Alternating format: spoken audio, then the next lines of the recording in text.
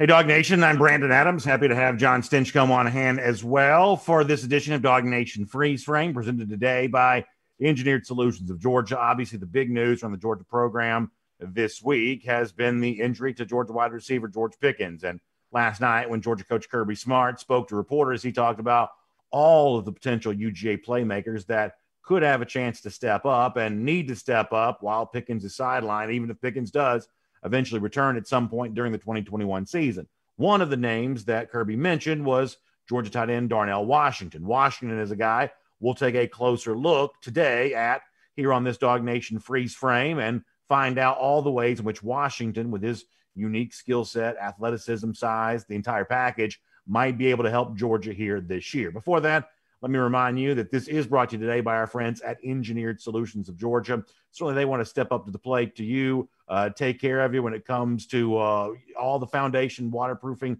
issues that you might be dealing with. That's what a ESOG can step up and help you with. Of course, they are proud partners of UGA, makes them really fun to do business with, and they're really easy to get in touch with. Number to dial, 678-ESOG now. That number, once again, 678-ESOG now. They'll take good care of you. You see those cracks showing up in your foundation. You see that water creeping in, especially after we had storms, a lot of rain last night. Engineered Solutions of Georgia is the one to know, the one to trust for all of that. They've been great friends of ours here at Dog Nation for a long time. It's great to have them with us here as part of Dog Nation Freeze Frame. And as I said before, don't forget, proud partners of UGA there too. So for your foundation waterproofing needs, make sure you check out Engineered Solutions of Georgia. Give them a call, 678-ESOG now. That is 678-ESOG now for Engineered Solutions of Georgia. Speaking of Darnell Washington, last night, Thursday, when Kirby Smart was talking about reporters, mentioning Washington as one of those guys that has a chance to step up, he talked about what he's seen from Darnell in his first year on campus, why this spring is pivotal for him, and exactly what else could be on the horizon for this very impressive former five-star tight end here during the season of 2021. This is Kirby Smart on Darnell Washington. And he's grown a lot. He's a lot smarter. He's in better condition. He's in better mental toughness state. You know, part of being a good player is pushing through practice and being able to sustain. He struggled to sustain through tough practices last year, and he's done that this year. He's practiced a little harder. He's doing some good things. He's still, really big. I mean, he's 275, 280 pounds. So he's a different kind of matchup guy. Of course, we bring in our terrific analyst for all of this, John Stinchcomb, the former UGA All-American. And, John, you're going to go through a lot of what Darnell can do for Georgia. But when you hear Smart from last night talking about the size that Darnell brings to the table, 275, nearly 280 pounds, that's obviously a huge football player at almost any position, certainly a tight end in the modern game. That's pretty big. Do you ever worry that maybe he's too big?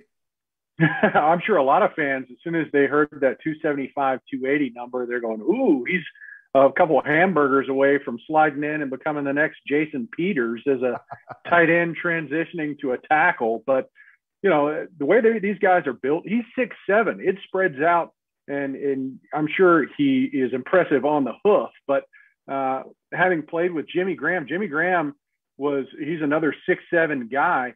He weighed in at 270, and never once did he look like this massive, thick player. It was just, he's 6'7". The weight gets spread out and still able to run across the middle. Now, Darnell's a big man. I mean, you watched him play last year, and you've seen some of the clips of what they're doing in spring ball. He is that matchup nightmare, and it's just, as Coach Smart's saying, trying to keep him on the field more. But 275 and 280 gets me excited because there's not many cornerbacks or safeties, for that matter, that want to see that coming down the field headed for him. Well, as a matchup nightmare, let's look at all the ways in which Georgia can use him. I want to show you this freeze frame to begin with here from the Missouri game back in December, a day in which Washington really in a lot of ways had a coming out party with a couple of big catches there in that game. And, John, on this first image, you see Darnell kind of not hand in the ground, lined up and, kind of a flex type position there behind the line of scrimmage. Certainly a creative way to use him, which is a little bit different than maybe you see tight ends used at times in that kind of stand-up position there and what is a little bit of a bunch formation. What does Georgia get from Washington when he's lined up that way? Well, just variety. I think, every defensive coordinator, the first thing that they look at before they call a play is what's the personnel grouping? What's the offense deploying at them? And it's 21 or 12. Those are your base offenses, either 2 running backs and a tight end or 2 tight ends and a running back. And they're trying to match their personnel against that sort of deployment. So when you've got a guy with Darnell's capability and you can line him up at different places, you can really create these mismatches that Georgia's hoping for. And, you put the 2 letters of TE next to his name and you automatically think he's going to line up next to the tackle and just be an inline, hand in the ground tight end. And, as you see in this first picture, there's a variety of ways that you can use it. In fact, let me show you the next one here. Talking about variety of ways, this truly is a modern viewpoint on a tight end. The fact that in this particular case, you see him lined up all the way out wide in this same game. And obviously, he's got the athleticism to potentially put that on, make good use of that alignment. But as you've told me before, when it comes to Todd Monken, that's also a potential clue about how opposing defenses are looking to defend UGA as well. Yeah, so Monken or any offensive coordinator in this country, they want to give as much information as they can to their quarterback before the ball is snapped. And when you split out your 6'7" monster tight end as your widest wide receiver, you pretty clearly can figure out whether the defense is going to be playing zone or man. If they've got a quarterback matched up against him, pretty sure it's zone, right? But if you're walking a safety or a linebacker out and covering him up, well, then, you've given your quarterback some information to use just by alignment. So you can see just in the first couple shots, we've yet to see him put his hand in the ground, and defenses are having to figure out ways to account for various weapons that Georgia puts out against them. And, of course, we will show you hand on the ground here as more of a traditional tight end. John, when you've watched Darnell closely, we're going to look more at him as a blocker before we're done here with this conversation. But how much of a willing blocker do you see? Some people say in the case of someone like, say, Kyle Pitts, someone like that who's going to go very high in this year's NFL draft, that blocking is something maybe that he tolerates, but not necessarily something that he's looking to make a name for himself on. How much of a willing blocker do you see when you look at Darnell Washington? Well, I think you brought up a great name. Kyle Pitts is kind of the college standard right now. At least he was in 2020 of what, quote unquote, a tight end. He didn't put his hand in the ground very often. He was, I think he was an able blocker, but probably not always the best at it. Now, with Darnell, you're going back to his high school days, and you saw his playmaking ability down the field, but you saw some pretty crushing blocks that the guy made. So I think he's one of those players, and these are rare to find, that you can find as an asset as much in the run game as you do the aerial assault, because he's more than willing. There are a couple of games that you watch him and you say, man, he is being really physical and using his frame to its maximum. So, a lot of these guys have tight end next to their name, but really they're just oversized slot receivers. Darnell Washington is one of those that he doesn't mind getting his hand in the ground and getting dirty with the big nasties. Well, speaking of the aerial passing attack, let's look at Washington as a playmaker here once again from that Missouri game, a day in which I think Washington really made kind of a name for himself. And you see here this image on your screen lined up against a defensive back, and someone we've just described before is 275, 280 pounds, yet in terms of the big stride he's taking here, the ease with which he moves and runs down the field, this is certainly not a guy that runs as if he were 280 pounds, and a matchup nightmare for many an opposing defense, including that Missouri defense from back in December. Yeah, so there was a couple games for Darnell that really stood out. Missouri is one, and then the bowl game against Cincinnati, last game of the year. But in this, if you're the quarterback, picture yourself, you're in shotgun, you look over and you see your big number 0 lined up against a 5'10" slot corner. You got to like that matchup, especially knowing that in this particular route, he's on a little go route. So, B.A., I don't know if you're a basketball fan, but we are in the middle of March Madness right now. If you've got your point guard lined up against your center, I wouldn't mind lobbing it up there and having faith that my center is going to come down with it, right? So you look at these matchups, and before the ball is even snapped, you're going, man, I like the advantage that we've created just on alignment and assignment. You look across from them and you go, man, good things can happen here. And as this play played out, Darnell goes up and snatches the ball like a power forward and the cornerback had no shot at it. In fact, we'll show you the image of that right now. Washington getting up in the air, going over the shoulder, making a nice catch. And legend has it, John, you mentioned basketball, that when Michael Jordan in scrimmages, games, things like that, when he had a smaller guy guarding him and Jordan was going to take him down to the low post and post him up, the phrase that Jordan liked to use was mouse in the house. And, in other words, if a guy was too small trying to guard Jordan, Jordan thought he had the physical edge. He'd holler out mouse in the house and call for the ball. There's definitely kind of a mouse in the house mentality when you've got these much smaller guys, 5'11", 6 feet tall, Washington, almost a basketball style, 6'7". There's pretty clearly some, mouse in the house type mentality there with that as well, with his ability just to be bigger than the guy that's trying to guard him. Doesn't that look like easy money? I mean, to me, this is easy money opportunities for Georgia's offense. This isn't some creative scheme. Here's what we're going to do. We're going to take our 6'7" athlete, try to put him in a position where he's going up against someone who's 9 inches shorter than him and throw the ball up. Sign me up for OC if that's considered some high-level thinking, but you create these matchups and you utilize them down the field, down the sideline. You got to like the advantage that's created just by the players that you got. We're going to hear from Kirby Smart on Washington from this game here in a moment. Let me also squeeze in one more image here on this, though, from another game you mentioned, bowl game, Cincinnati, where in addition to just being bigger and stronger, this is a game in which he also showed some pretty nimble footwork there as well. And the science of deciding who's a 5-star and who's not is one of those things that I think has always fascinated me. But when you do see both versions of Darnell, just bigger than the other guy, and then the Cincinnati game, a guy who really put that size in motion and really used that footwork, to get around a would-be tackler, it becomes very easy for me to understand anyway why it was that Washington was sort of singled out as a 5-star coming out of high school. Yeah, so this is why I like the kind of juxtaposition of these two plays in particular. One is, I'm taller than you, I'm a better athlete, I can jump up, we're going to make it pretty easy.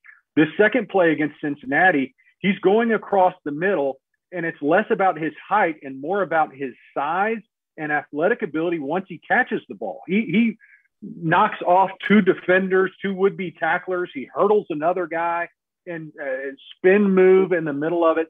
Just an incredibly athletic play and matched with his size dominance and across the middle. Not every play is going to be a fade route outside the numbers. Here he is in between the hashes, making a play on a ball that, it's dangerous territory. There's a lot of helmets coming at you, linebackers, safeties. There's a lot of defenders in the center of the field, but yet he's a guy that no fear shown and is able to get those yak yards after the catch because he knows what he can do with the ball once it's in his hands. So heck of a play that complements what he can do on the outside. As far as what Washington was able to do as a playmaker in the 2020 season, Kirby Smart did talk about that, as I said, after the Missouri game. Here's a reminder of that, why Kirby saw lots of things he liked for Darnell. Certainly a huge challenge for opposing defenses. Let's listen to Kirby once again. Yeah, Darnell's been a weapon all year. It's been us trying to find ways to use him. He has a unique combination of size, and he's a tough matchup. And Coach Monken really likes using multiple tight end sets. It's done a lot in the NFL. And if you can mismatch people and, have ability to run the ball, but then also flex them out and throw the ball, it's really frustrating. If you go back to that play, the corner went over, the safety had to play Darnell, and he's saying, wait a second now, I got a Darnell on a safety, and those guys don't cover for a living. He made a nice throw, but you can never have enough good tight ends in the SEC because they're big, they're athletic, they can catch the ball. There's so many things they can do. So it's one of those things that we want as many as we can get, and we want to get them the ball. So getting the football is obviously part of the job here this year, but also, as we said before, Washington, because of his size and because this is what tight ends are asked to do, be a threat when it comes to the blocking game there as well, whether it's additional pass protection, certainly in the running game there as well. I want to go through a couple of images on this with you, John. Once again, from that Missouri game, when you see Washington as a blocker here, what do you see from him, and what kind of weapon is that for your rushing attack when you have someone that does almost act like an extra offensive lineman, at least in terms of his size component in there working in that scenario?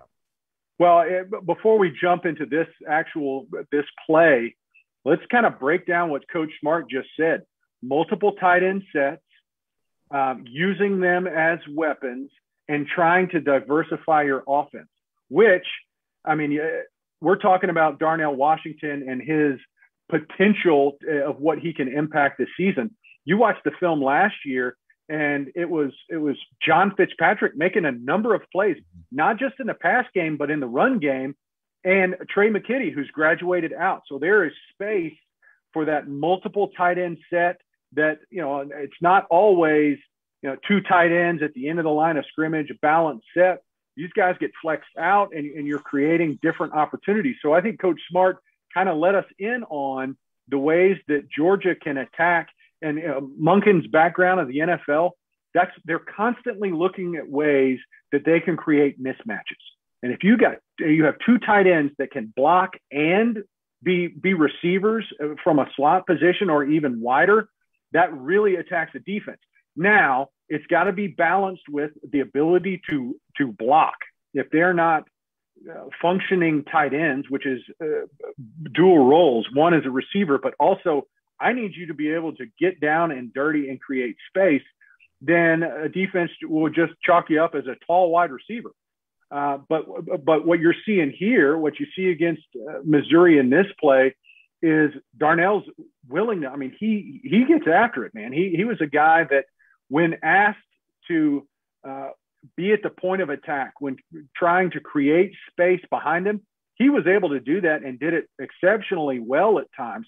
I think you're just hoping for more opportunities where you get Fitzpatrick and Washington out on the field and try to challenge that defense. How are you going to match up? Are you going to plan to stop the run because we've got two big-bodied tight ends that like being physical? Or are you going to try to bring in a third safety and play the receiver game against them? I think you can really create some challenging matchups for a defense when you have guys with their physical gifts and also their willingness and ability to block.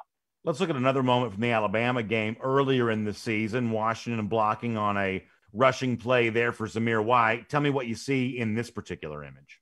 So this is a hard block because Darnell is matched up against a defensive end in Alabama, and his job is to put his foot in the ground and create some space between him and McClendon to create a little hole there.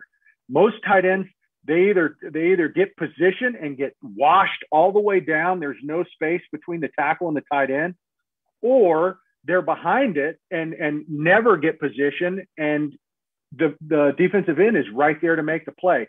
So to get position and stop the defensive end is a real challenge for any tight end. And what's about to occur here is Darnell gets position and creates a crease between the rest of the offensive line as they continue to push the D-line out. And a seam is created between that right tackle and tight end spot because Darnell, with his big size, gets position and is able to stop an SEC high caliber defensive end to create enough space for a touchdown here. Point of attack play, difficult block, in line from a true freshman that ends up in a touchdown against one of the hardest opponents Georgia faces all year. It was a really impressive block and should be encouraging for this 2021 season and more to come. Finally, a pass blocking opportunity from that same Alabama game with Stetson Bennett kind of out on the move a little bit. What do you see from Washington here? Well, again, it's his ability to use his frame, play in space, and execute on whatever is being called. Those two primary games for him, the Missouri game, the Cincinnati game, I thought he had a couple moments of blocking in the Alabama game, but it's just putting together that whole picture for him. Coach Smart said it earlier in this segment that we're just trying to find ways to get him out on the field more, utilize his skills. And part of that comes with the maturity of this being year 2 for him in the system. You probably didn't come right out of high school ready for the wear and tear of a practice, of a season. And now you've got that 1 year under your belt where you're better prepared for these opportunities. The more you can do for an offense, the more Darnell can do in the pass game, in various run blocking, and then as a protector for the quarterback on the move. the more opportunities he gets to be on the field, which is a really good thing for Georgia. Let me sum this up, John, to kind of wrap up our conversation here. When you see Washington now in his second year in the program, do you see someone who's still kind of a complementary piece for this Georgia offense, or do you see someone who can be one of the focal points on many Saturdays for what Georgia wants to do offensively? That's absolutely the hope. And I think when you saw him last year, he was tight end number 3. I mean, at best, you had Fitzpatrick out there. McKitty was the other tight end that you saw primarily. And then they would try to create some opportunities for Darnell to, get a taste of the game, utilize what he does, but in a very limited way.